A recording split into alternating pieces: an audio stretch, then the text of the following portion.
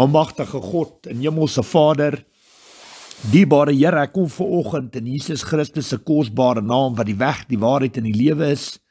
Kom ek opnuut na U toe, U wat God skepper is van hemel en aarde. Here, U is, ek is God van Abraham, Isak en Jakob. U wat koning is van volke, van nasies, wat gister, vandag, môre altyd dieselfde is. Op my knie aanbid en dien en prys ek U. As die God van die onmoontlike, die God van meer as genoeg, die God wat gee verbo, dit is wat ons vra. Here, U is die eerste, die laaste, die begin en die einde, die Alfa, die Omega, die leeu van Juda, God van Dawid. Ek prys U vir hierdie pragtige dag. Here, mag U naam geheilig word, mag U koninkryk kom, mag U wil geskied, soos in die hemel, net so ook op aarde. Ek bid vandag, ek pleit by U dat U seuns en dogters op aarde sal versterk deur die krag van die Heilige Gees wat in en om ons lewe, maar dat ons van ons kant af U sal verheerlik deur ons geloof en gehoorsaamheid in die woord. Die woord sê wat help, en julle noem my Here, Here. En julle gehoorsaam nie my woord. Die Vader, ek bid vandag, ek kom opnuut, ons eer U, ons prys U vir die absolute voorreg om in U te lewe. U in ons, U is in ons, om ons, U is oor ons. Ons kan nie, maar ons weet ons Vader kan. Here, ek wil vanoggend bid. Here, wat ek vir meneer Julius Malema aan U voete wil bring vandag. Ek wil vir hom bid. Ek wil vir al sy navolgers bid. Here, ek wil vir al ons landsgenote bid onder wit, bruin en swart, wat ons nie goedgesind is nie. Here, ek bid vandag, almagtige God, ek tree in. Here, U leer ons in die woord. Ons moet ons vyande lief hê soos onsself. Seën die wat jou vervloek, bid vir die wat jou vervolg. U leer ons in die woord, oorwin die kwaad met die goeie, met die liefde. Moenie aan 'n ander mens doen wat jy nie in jouself gedoen wil hê nie. Ons moet nie kwaad vir kwaad, ons moet nie reg in eie hande neem nie. Ja, Here, Hebreërs 10:30-31, die woord is hard en duidelik, dis U reg om te straf, U sal vergeld, U sal oordeel. Here, hoekom leer U al hierdie dinge vir ons? Omdat ons op die einde van die dag, Here, die ware vyand moet beklei, dat U ons leer dat die ware vyand is nie in vlees nie, dis gees. Efesiërs 6:12, ons vyand is nie teen vlees en bloed nie, maar teen elke bose mag in die lig. Die probleem is nie die skepingswerk van God nie, maar die boosheid wat van binne af uit hom uit manifesteer. Elke van ons het 'n siel, gees, vlees, verstand en hart. Dis hoe hy ons kom leer het. En 'n boom word aan sy vrugte geken. 'n Goeie boom kan nie slegte vrugte dra, 'n slegte boom ook nie goeie vrugte nie. Here, ons weet Satan kan ons geestelik aanval, maar hy kan ons ook vleeslik deur mense aanval. Here, 2 Korintiërs 10:3-5 is die Bybel, is die woord baie hard en duidelik. Ons lewe wel in vleeslike aardse, vleeslike menslike liggame. Dit is die liggame wat ons almal leef, Here, wit, bruin en swart. Maar die woord sê ons beklei nie met aardse wapens. Ons wapens is die wapens van lig, wat vestings kan aftrek en vestings kan vernietig, Here, en kan afbring. Here, ek bid vandag, ek pleit vandag, ek sien die vyand vir wie en wat hy is, vir Satan en sy hele bose koninkryk. Ek sien hoe hulle aanval, Here, ek sien hoe hulle kom om te steel, slag en uitroei, om te verwoes. Ja, Here, hy was nog altyd 'n leenaar, 'n moordenaar.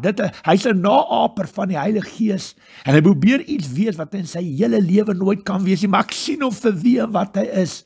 Ek sien hoe hy manifesteer, vleeslik, maar ook geestelik. En Here, U weet wat in donker gange, agter geslote deure, agter hoë mure beplan en bespreek word. U ken die hart van die goddeloses. Here, U almagtige God, ken elke sameswering, Here, wat beplan is, hoe Satan geestelik aanval, maar ook wat hy beplan vleeslik, Here, om te kom vat en te steel en te vermoor. Waar ons sien politieke leiers wat op ander mense trap om bo uit te kom, wat allerhande haat, wraak en leuns en onvergewensgesindheid uit hulle monde uitspoeg. Mense wat dink hulle self God hier buite. En ja, Here, ek sien vir Satan, ek sien hom vir wie en wat hy is, omdat U ons leer in die woord. U is gees, God is gees, ons moet God in gees en aan waarheid aanbid en dien. En as ons deur U oë na hierdie wêreld kyk, weet ons daar's 2 koninkryke, geestelike koninkryke wat lynreg teenoor mekaar staan. God en Jesus se koninkryk, ons koninkryk, en natuurlik Satan en die anti-kris se koninkryk met al sy bose magte wat lynreg teenoor mekaar. Ons sien dit in gees, ons kyk deur U oë, Here. En ek bid vandag, ek sien vir Satan, ek sien hom vir wie en wat hy is met al sy bose magte en hoe hy mense misbruik as vestings om al sy vuil werk te doen. Johannes 8:34 is die Bybel hard en duidelik. As jy in sonde lewe, is jy 'n slaaf van die sonde. Romeine 7:20, as jy sonde doen wat jy nie wil doen nie, dan is dit die sonde in jou wat dit deur jou doen. Maar Johannes 8:36, eers as die Seun jou vrygemaak het, sal jy werklik vry wees. Ja, Here, as jy in sonde lewe, is jy 'n slaaf van die sonde. Maar in geestelike taal, Here, is jy 'n slaaf van Satan. En hy maak baie mense geestelik blind en doof, Here. Baie mense is in geestelike gevangenskap, soos die woord ons leer in Jesaja 42 vers 7 en Lukas 4:18-19, soos die Bybel ons leer in Jesaja 61 vers 1-3. En ek sien vir Satan vir wie en wat hy is. Ek sien wat hy probeer doen. Hoe geestelik blind en doof hy mense hulle gebruik as vestings om al sy fout werk te doen, omdat hulle met 'n halwe waarheid bedien is, valse leerstellings en leermeester bedien is, Vader, wat geestelike kettinge om hulle voete gedraai is. As een blinde ander blinde lei, val al toe in die gat. En Here, wat ons sien vandag hier buite, Here, is mense wat in geestelike gevangenskap vasgevang is. Ek kyk na Julius Malema, Here, ek sien hoe hy bereid is, Here, om hierdie hele land van ons tot op sy knie te bring, tot verwoesting te saai, dood te saai, bloed te laat vloei, om te kan kry wat hy wil hê. En Here, dan sien ek landsgenote onder wit, bruin en swart, wat ons nie goedgesind is, wat daai man nie net ondersteun nie, maar wat hom verafgod, Here. Almagtige God, wat hom sien as 'n God, hulle noem hom tot die seun van die grond, the son of the soil. En ek bid vandag vir daai man, vergewe hom, Here. Vergewe hom vir sy leierskap, almal wat hom ondersteun, elke navolger onder wit, bruin en swart, wat hom ondersteun, sy siening, sy visie, ja, Here, die plan wat hy op gefokus is om verwoesting te saai en hierdie hele land op sy knie te bring om te kan kry wat hy het. En ja, die leuns wat hy spreek, die leuns wat Satan deur hom spreek en wat mense as soetkoek opeet, wat hulle so naby aan die hart dra en dit glo wat hy spreek, omdat hy dink hy is self God. Maar ja, Here, ek sien die aanslag van Satan, Here, wat hom misbruik as vestings, hoe mense hom verafgod. En ek bid vandag, ek roep vandag tot U in Jesus Christus se naam, roep ek tot U, my Vader, U wat op die troonstoel sit, U wat Here is, U wat God is, roep ons na U. En ons pleit vandag, Here, nie vir gunstes en gawes nie, ons bid nie vir wonderwerke nie, al wat ek vra, is vir geregtigheid en regverdigheid, ek roep na U om hulp, en ek bid vandag vir die val van Satan, en al sy bose planne, Here, sy bose koninkryk met elke negativiteit, dood, leuen en vervloeking, waarsêry en doemprofesie wat uit hulle monde uitgespreek word, verwerp ons knip dit af, ons aanvaar dit nie, in Jesus Christus se naam staan ek vas, op Spreuke 26:2, wat die woord sê, soos voëls verby ons gevlieg kom, soos al 'n vloek verby ons gevlieg kom, ons nie tref, as ons dit nie verdien nie. Here Vader, U weet van elke negativiteit, dood, leuen en vervloeking wat oor ons uitgespreek, elke pyl wat uit die monde van mense wat landsgenote, wat ons nie goedgesind is, die onder wit, bruin en swart uitgespreek word, en op ons afgevuur word. Here, my gebed is dat U die monde van ons vyande sal swaai, dat in plaas wat hulle ons vervloek, dat hulle ons sal seën, Here, soos in die geval met Balak, wat vir Biliam gekry het om die volk Israel te vervloek, het U sy tong geswaai, in plaas dat hy Israel vervloek het hy Israel geseën. En ek bid vandag, en ek pleit vandag by U vir geregtigheid en regverdigheid. Ons verwag nie van U om kant te kies nie. U is 'n God van geregtigheid en regverdigheid. U eet nie wit broodjies nie. U is nie aannemer van 'n persoon nie. Net omdat ons sê ons is Christene, beteken glad nie dat U ons kant sal kies nie. We must walk the talk.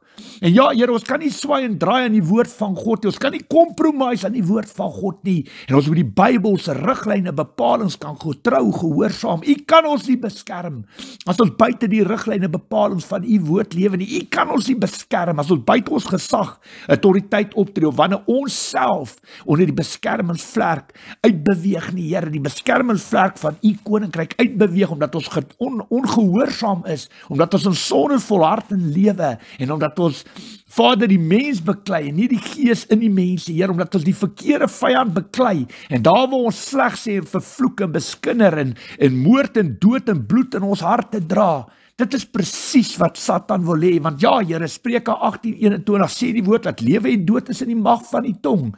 Here Vader, Matteus 12:36-37, vir elke ligsinnige woord gaan ons moet rekenskap gee op die dag van oordeel, deur ons eie woorde sal ons vrygespreek word, of veroordeel word. Ek bid vandag, Here almagtige God, U hoor die uitsprake wat uit Julius Malema se mond uitgespreek is oor hierdie land, oor mede-landsgenote onder wit, bruin en swart. U ken sy bose planne. Ons weet lewe en dood is in die mag van die tong, en ons weet hy's in geestelike gevangenskap, dat hy deur haat en wraak en onvergewensindheid, Here, gedryf word, en hoe Satan kragtig deur hom manifesteer, die woord op sy tong lê, en hoe hy duisende mense mislei en verlei, Here, en hoe mense hom verafgod, en hoe hy op die einde van die dag, Vader, 'n blinde is. As een blinde ander blinde lei, val albei in die gat. En baie mense, omdat hulle hom verafgod is, omdat hulle vertrou op hom stel, omdat hulle swaar kry, omdat hulle mismoedig is, omdat hulle negatief is, omdat die huidige regering, Here, hulle geval het, Here, en alles steel en bedrog en korrupsie, ons sien dit, Here, en baie mense word net mismoedig, en hulle gryp na enige hand wat vir hulle uitkoms kan gee, maar hulle stel hulle geloof, hulle vertrou in die verkeerde, in mense, nie in God nie.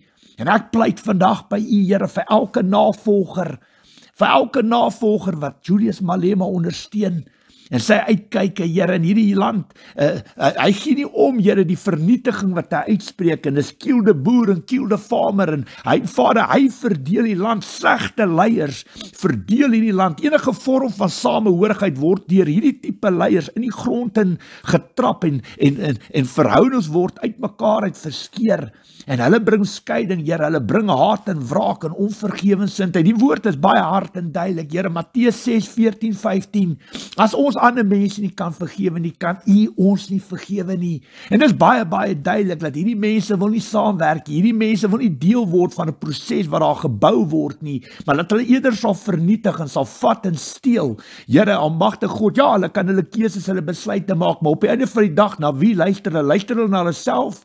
Luister hulle na Julius Malema? Luister hulle na Satan? Of dit wat die besluite wat hulle neem, die spore wat hulle trap, Here, die keuses wat hulle maak om mense te volg, en nie vir U nie, en nie die Bybel te getrou gehoorsaam en te doen wat die Bybel ons leer nie.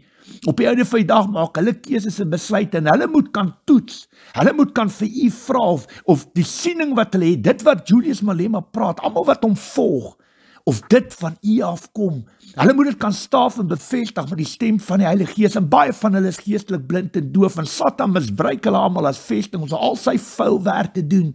Op die einde van die dag, Here almagtige God, Johannes 3:27 sê die woord, dat niemand sal iets op aarde kan doen, as hy uit die hemel uit aan hom gegee is. En ons bid vandag, Here, ons wat Christene is, moet stil raak, Here, ons moet self ondersoek doen, ons moet tekenbord toe gaan, en eerder vra, hoekom U dit toelaat, want goed en sleg, U is totaal en al in beheer, goed en sleg, ons het dit gesien met die Farao, hy het nie eers in U geglo nie, hy het Jesus Christus nie eers gaan bid en dien nie, en nog steeds het U sy hart versag, en sy hart verhard, nog steeds het U met hom kat en muis gespeel, en op die einde van die dag het U kinders, die volk Israel, U verbondsvolk, U kinders, uit Egypte uitgetrek, sonder om 'n wapen op te tel. En dis waar ons moet kom as Christen kinders van God. Dit help nie ons beklei die skepingswerk van God nie. Ons weet die probleem is nie Julius Malema, as die gees is Satan in hom, wat deur hom manifesteer, wat hom misbruik as vestings, om al hierdie vuil werk te doen, om hierdie land te verdeel, om oproer te veroorsaak, moord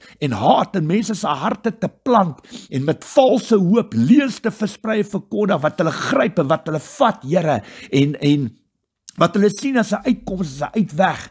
Maar Here, ons weet, dit kom van die mens af, ons weet, Here, die gees is sterk, maar die vlees is swak, ons sien hoe word hulle mislei en verlei, en hoe Satan hulle almal intrek, op pad na 'n gat toe, Here, waar baie mense seer en hartseer en noodlot kan beleef, Here, en ek bid vandag, ek bid vir al sy navolgers, almal wat daar sit, almal wat dit goed praat, almal wat saam sing, hoe om mense dood te maak en dood te skiet, en wat nie waardeer, Here, wat mense doen, hulle skiet 'n boer, skiet 'n farmer, of wat ook al, kiele boer, Here, daai boere, Here, baie van daai boere sit kos op ons borde, en werk klipsteenhard om ons aan almal in die lewe te hou, maar in hierdie land, tans, Here, word hulle nie waardeer nie, en word hulle eintlik vermoor, en verniel, en mishandel, Here, en sleg gesê. Here, ek bid vandag, ek pleit vandag by U, Here, U is regverdig God, 'n regverdige regter, Vader, ek bid vandag, U kan judge, U kan oordeel, U weet of elke boer op elke plaas,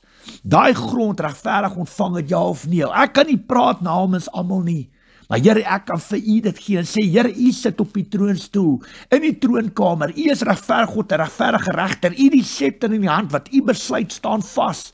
As U spreek, dan sidder die hemelliggame hier buite. Ek pleit vandag dat U sal oordeel. Vader, as baie van die boere, Vader, grond gesteel het, of het onregverdig bekom het, mag U judge, mag U oordeel, mag U perfekte wil en plan dan in hulle lewens geskied. Here, ek bid vandag, U sien hoe word hulle vermoor, hoe word hulle vrouens aangerand en verkrag, hoe word hulle mishandel, selfs met strykeisters en kookwaters gebrand, en hoe is hulle uitgelewer, magteloos staan hulle, Here, hoe elke liewe politieke leier, en elke landsgenoot onder wit, bruin en swart oor hulle spoel, en almal praat het wat hulle wil, en die leuns word geglo, mense word opgeroer, om daai mense seer te maak, en hulle te benadeel, Here, U sien hoe wil hulle kom vat, wat nie in hulle behoort die Here. Vader, grondonteeneming sonder vergoeding is niks anders as goedgekeurde diefstal nie. En ja, Here, op die einde van die dag, ons het leerstellings gemaak. U het my die woord laat bring, Here, die leerstellings is gemaak, die waarskuwings is gerig, Here, maar ek bid vandag, ons weet baie mense is geestelik blind en doof. Satan het kettinge om hulle voete en hy misbruik hulle as vestings om al sy vuil werk te doen. Hoekom? Omdat hulle hierdie man verafgod, omdat hulle dink hy is God, Here, omdat hulle hom op 'n troonstoel sit.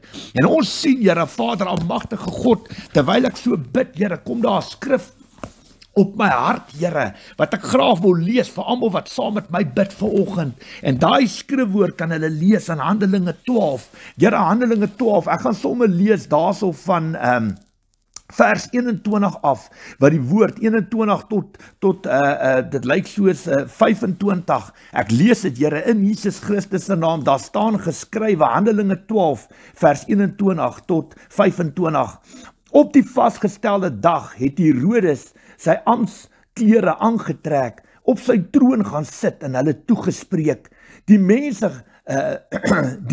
het toegeskreeu, dit is 'n God wat praat, nie 'n mens nie. Op daardie selfde oomblik het 'n engel van die Here hom getref, omdat hy nie die eer aan God gegee het nie. Herodes is deur wurms verteer en het gesterwe. Maar die woord van God het verder versprei en veld gewen.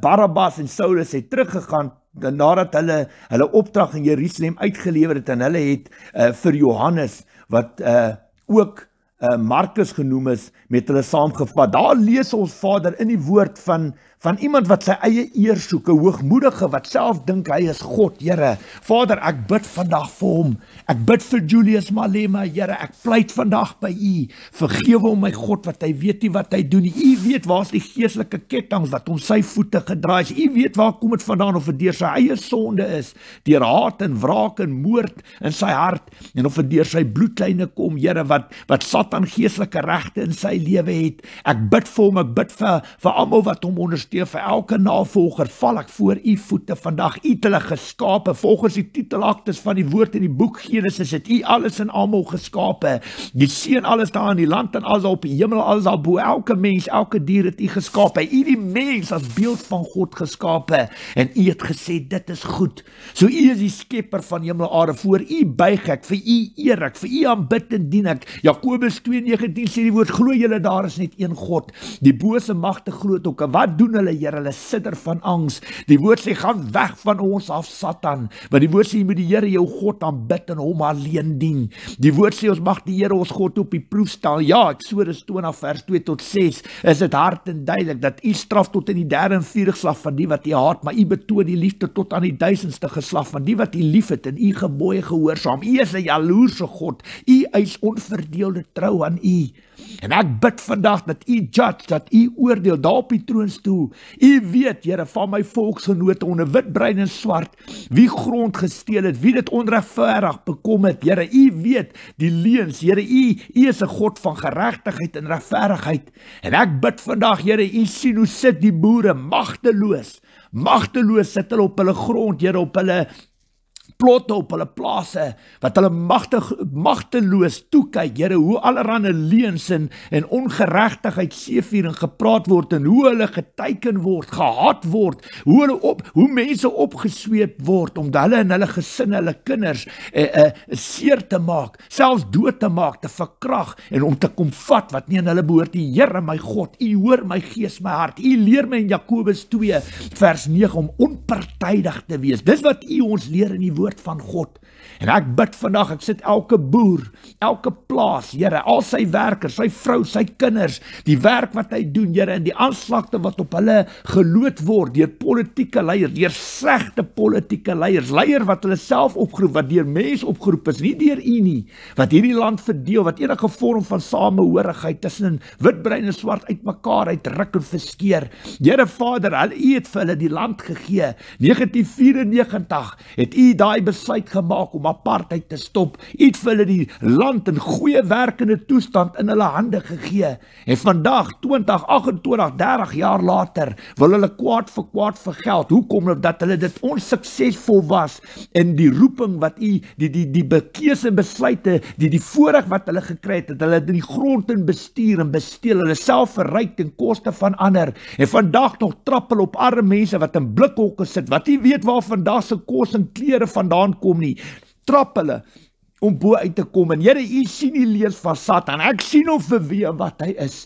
En ek pleit vandag by U vir elke boer, sy vrou, sy kinders, ek bid vir sy werknemers, almal wat vir hom werk, ek bid vir sy grondgebied, vir die perke. Here, U kan judge, U kan oordeel of hulle daai grond onregverdig bekom het, ja of nie, of dit nou 3 of 4 of 5 geslagte is. U weet van die wat gesteel het, die wat gevat het, die wat dit onregverdig bekom het. Maar dan weet U ook, almagtige God, wie betaal het, wie hard gewerk het, regverdig gewerk het. Vader, hulle werk in die hartjie van die natuur, wat hulle naby aan U lewe, en wat hulle daagliks uitdagings trotseer, natuurrampe, en selfs hoe hulle aangerand en vermoor word. Daagliks lees ons in die koerante, die disrespek en hoe kan ek sê, Here, die haat wat op hierdie mense uitgehaal is, uitgelewer, Here, vir die dood, omdat baie mense op die platform staan en net kan skree, kiele boer, kiele farmer, wat hulle moord aanjaag, haat aanjaag, en die menseregte kommissies, hierdie landsleiers is te sleg om op te tree, en Here, hulle is op die einde van die dag verantwoordelik vir die bloed wat op hulle hande is. Maar Here, U is God, U is Here, en dit is hoe ons vreeslik daarna kyk.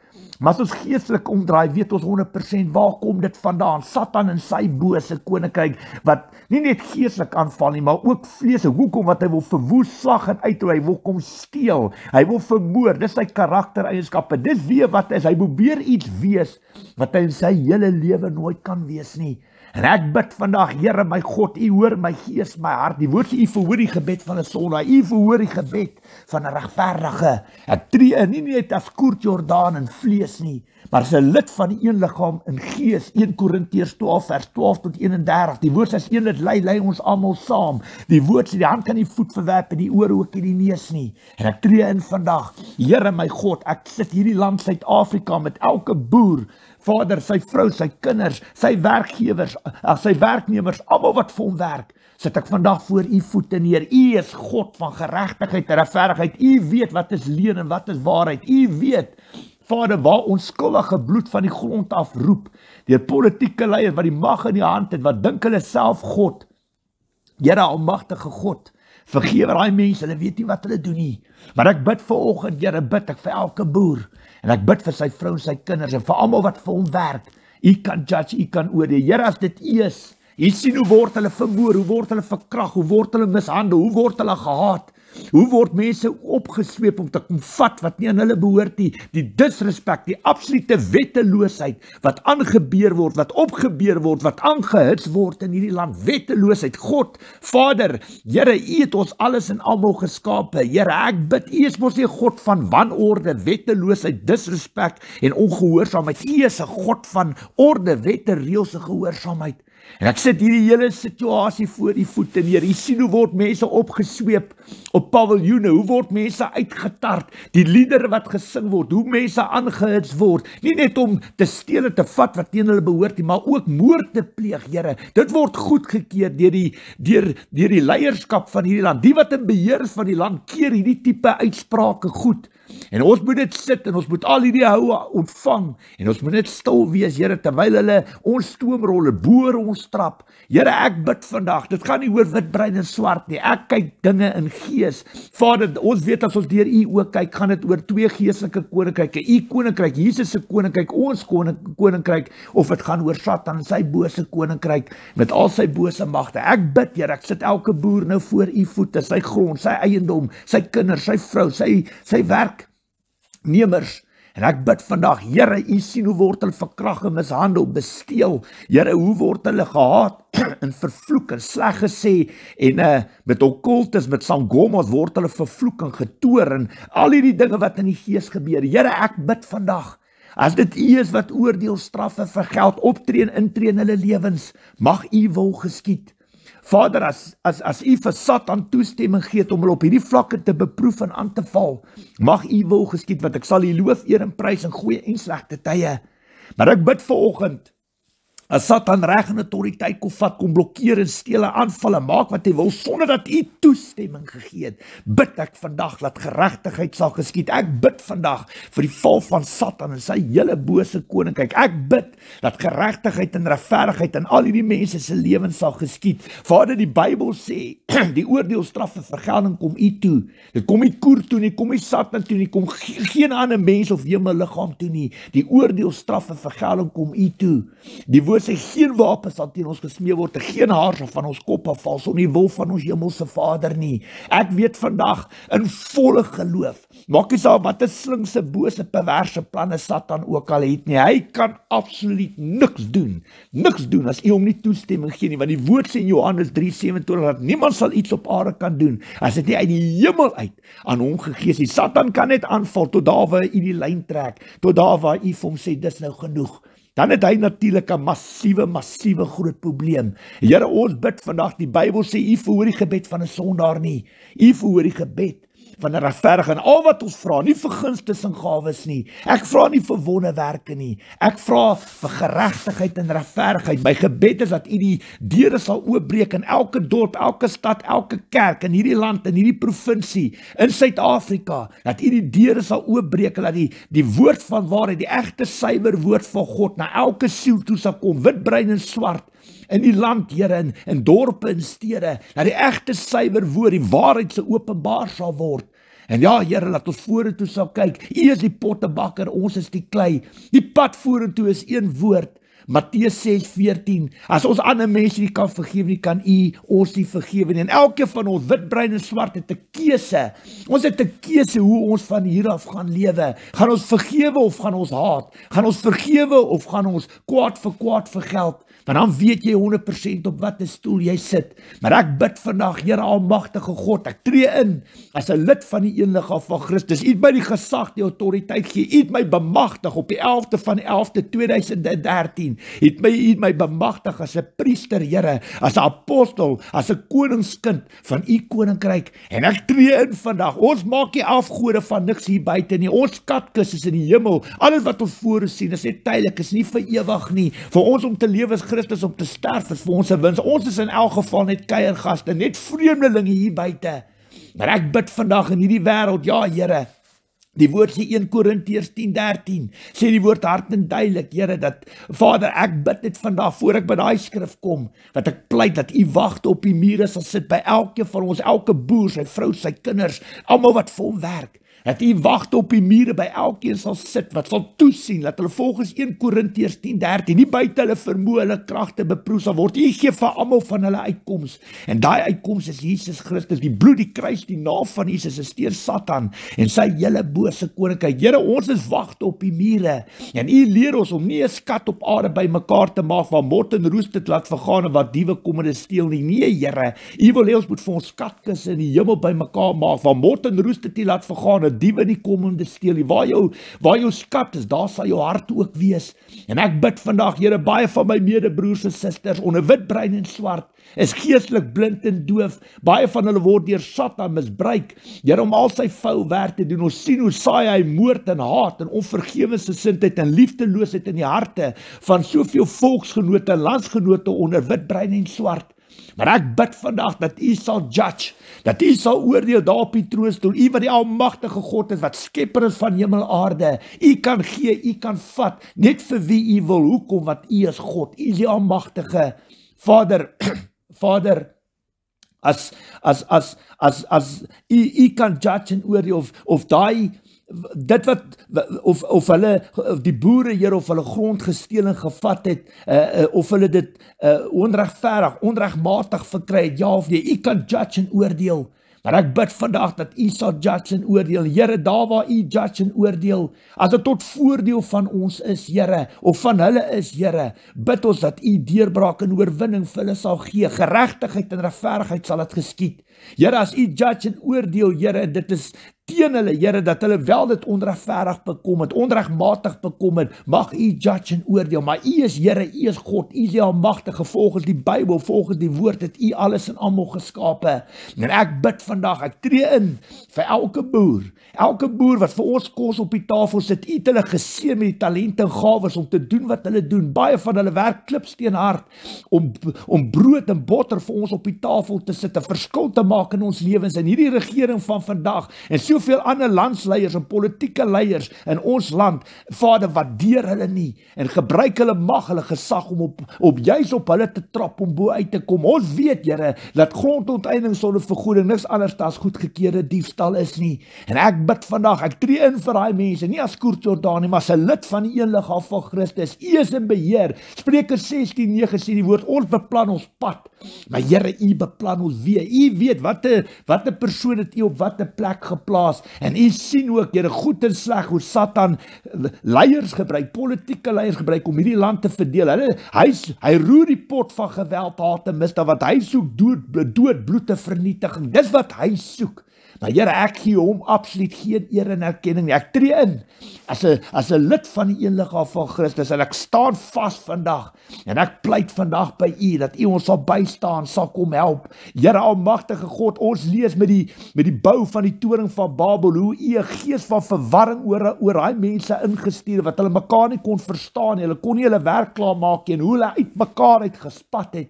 So bid ek vandag, Vader, Here, U verhoor die gebed van 'n sondaar, U verhoor die gebed van 'n regverdige. Ek pleit by U, Here, my God, net as dit U wil is, dat U 'n gees van verwarring oor al hierdie goddelose mense sal instuur, 'n gees van verwarring oor hulle sal stuur, dat hulle mekaar nie sal verstaan, Here, dat hulle uit mekaar uit sal spat, en dat Satan se slinkse, bose, perverse planne totaal en al tot 'n val sal kom in Jesus Christus naam. Ek staan vas as 'n koningskind van U koninkryk. Tree ek in vir my medebroers en susters onder wit, bruin en swart. U ken die woorde, geregtigheid, regverdigheid. U ken genade. U ken liefde. Die woord van U is ryk aan barmhartigheid, groote genade. Niks kan ons van die liefde van God skei nie. Die pad vorentoe is liefde, barmhartigheid, genade en vergewensgesindheid teenoor mekaar, om mekaar te vergewe en te bou. Maar ja, Here, die leiers van vandag, hierdie politieke leiers en soveel ander politieke partye is daar, hulle sien kleur van vel, en Satan gebruik hulle om rasseverdeeldheid te saai. Alles wat opgebou is deur mense soos E.W. de Klerk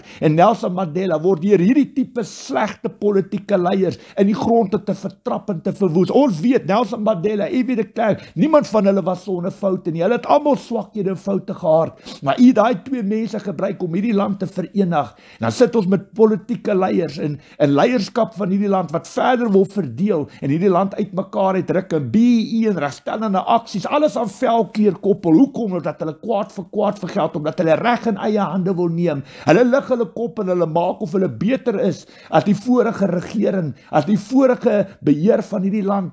Maar plaas dat hulle dit gebruik om beter mense uit te stap en te wys hoe lyk leierskap, om beter uit te stap en 'n positiewe verskil te maak en hierdie land samehoorig te maak, wat almal by mekaar staan en mekaar bou en wysheid en kennis deel en saam besighede oopmaak en bou aan 'n land. Maar Here, hulle bring die verdeeldheid. Hulle wil self God speel. En ek bid vandag, Here, U kan judge, U kan oordeel, U het hulle regverdige kans gee, nooit kan hulle omdraai en sê, ons het nie geleentheid en 'n kans gehad nie. Here, kyk hoe lyk ons land. Alles is in die grond en besteel en verwoes en bestuur. Daar's absoluut niks van hierdie pragtige land oor wat vooruit gaan nie. Alles word verdeel deur politieke haat en kwaad vir kwaad, kleur van vel en taal en ras en kultuur word teen mekaar opgeweeg. En Here, ons sien hoe hierdie leierskap van ons land absoluut kop verloor, Here, hoe hulle absoluut net hulle eie belange bo ander stel, op ander mense trap om bo uit te kom. Maar ek bid vanoggend, my God, my Here, en ek staan vas. Ek staan vas op die skrifte wat U vir my gee, in my gees en my hart. Eksodus 14 vers 13-14, wat in die woord sê, soos ons vyande vandag sien, so sal ons hulle nooit ooit weer sien, wat U veg vir ons. 2 Kronieke 32 vers 7 en 8, is die Bybel hard en duidelik, by ons is meer as by hulle. Hulle kan nog 20 F&B stadions vol sit, en kiel de boer, kiel de farmer sing, en dink hulle is massief, Here, hulle dink, daai man is God, en hy mislei vir hulle kan hom maar ophemel, hulle kan pakke en pakke, duisende, miljoene mense wees. Hoor die woord van die Here, 2 Kronieke 32 vers 7 en 8.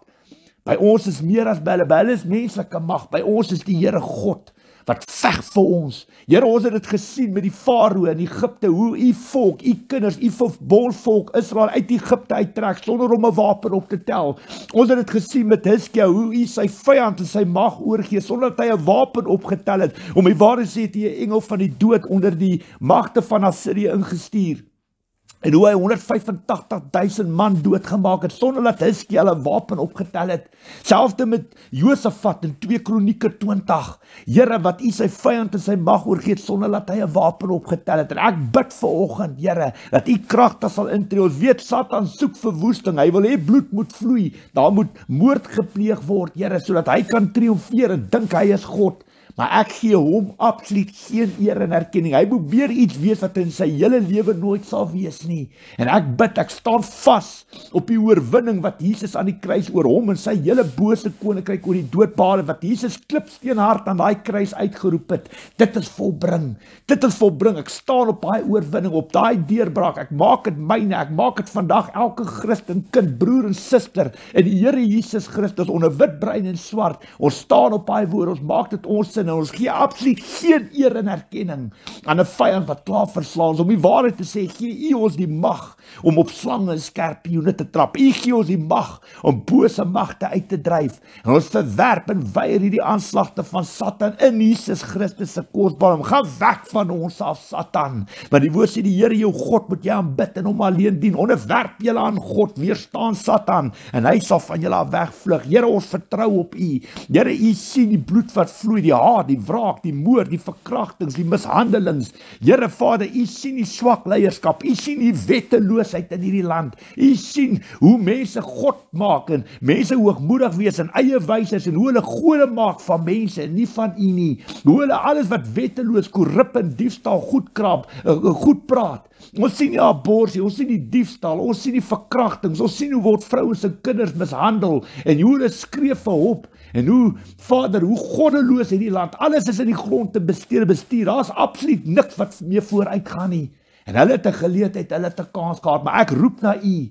Ek pleit vandag in Jesus Christus naam dat die krag van die allerheilige God, die krag van die Here in hierdie land sal intree, sal optree, elke dorp, elke provinsie, dat U sal kragtig intree en dat U perfekte wil in Suid-Afrika sal geskied. Nie Koert Jordaan se wil nie Satan se wil nie Julius Malema of sy navolgers of enige landsgenoot onder wit, bruin en swart wat ons nie goedgesind is nie. Ons bid vir geregtigheid en regverdigheid en ons bid dat U perfekte wil in Suid-Afrika sal geskied, Here. U perfekte wil, nie Satan se wil, geen ander mens of hemelliggaam se wil, wat U perfekte wil in hierdie land sal geskied. En ek prys en loof U klaar. Ek is op die water in geloof, so Simon Petrus loop ek op die water en ek prys U met alles wat ek het. Ek kan vir myself lieg, ek kan vir ander mense lieg. Ek sal nooit vir U kan lieg nie, nooit. U ken my gees, my hart. Ons loop op golwe, op strome, op water. Ons loop op die see, want U is die God wat die see oopkloof, dieselfde God wat die onmoontlike moontlik maak. U is nog steeds dieselfde God wat geestelike vreeslik vir ons 'n pad deur storms, deur water, deur die see kan uitlê.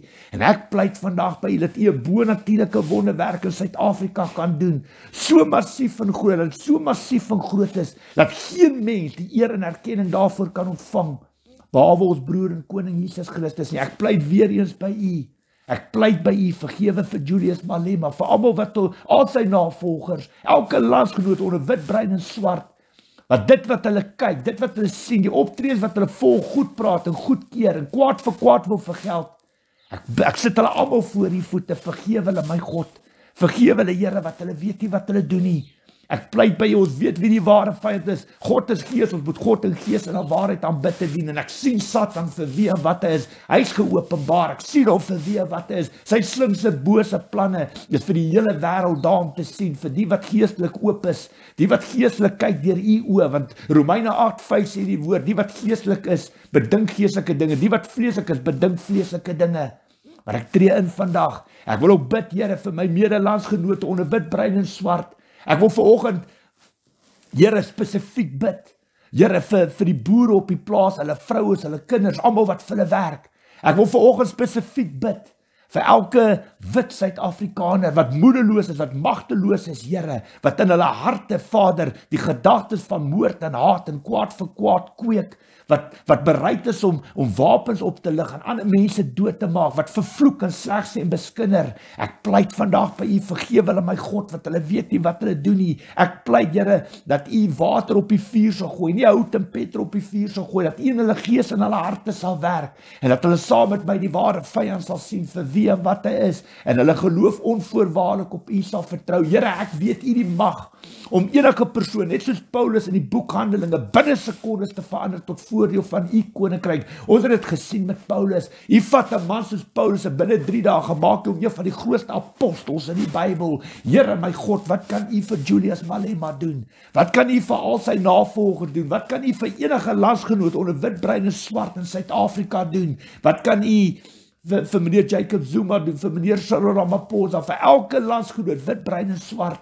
Here almagtige God, my geloof is op die water wat ek stap en weet my vertroue is nie in wapens nie, my vertroue is nie in politieke partyleiers en ikone nie. Here, my volle geloof is op Jesus Christus, op sy koninkryk. U het hom volle heerskappy gegee, Matteus 28:18, volle heerskappy in die hemel en op aarde.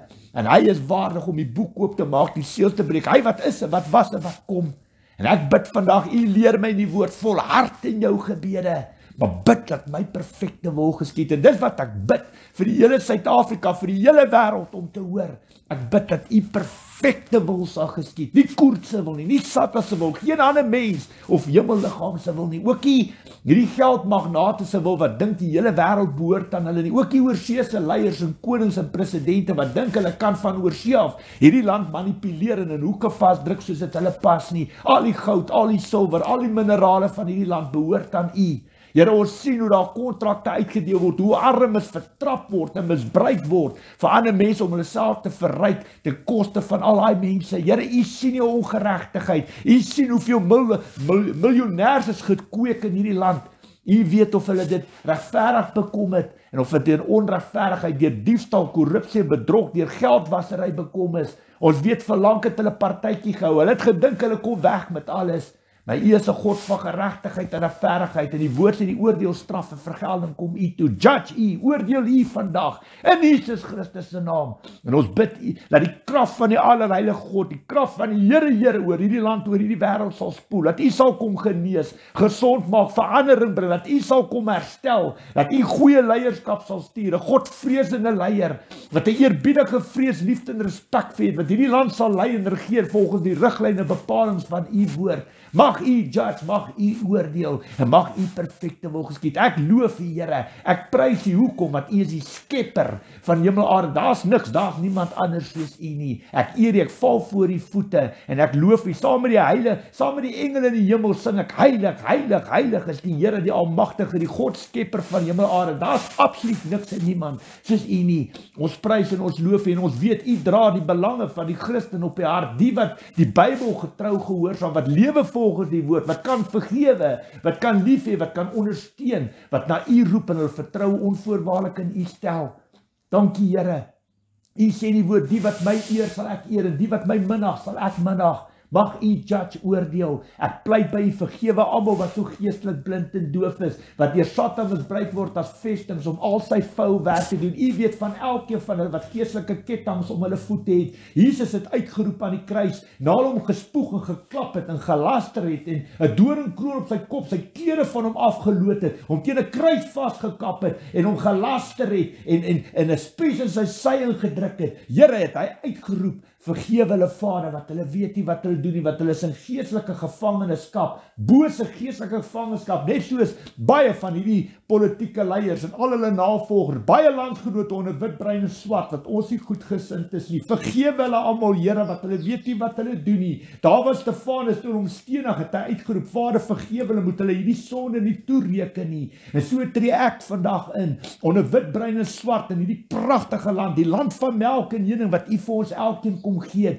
wat ek intree, wat ek pleit by u, vergewe hulle almal, Here, want hulle weet nie wat hulle doen nie, maar tree in, kom help ons, Here, ontferm u oor ons, Here, ontferm u, hoor ons roepgebede aan, Here, en tree in, Here, wat ons weet, u is die God, wat gister, vandag, môre, altyd dieselfde is, u doen nog steeds wonderwerke en teken, al wat ons vra, is vir geregtigheid en regverdigheid. Dis al waarvoor vra. Ek vra nie, Here, vir wonderwerke en tekens nie. Ek pleit vandag by u net vir geregtigheid en regverdigheid. En ja, Here, ons weet Satan is onder ons voete. Hy probeer iets wees wat hy in sy hele lewe nooit ooit kan wees nie.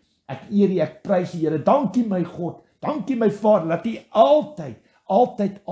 altyd my gebede verhoor. Die woord sê, u verhoor die gebed van 'n sondaar. U verhoor die gebed van 'n regverdige. Ek prys u naam in Jesus Christus se kosbare naam.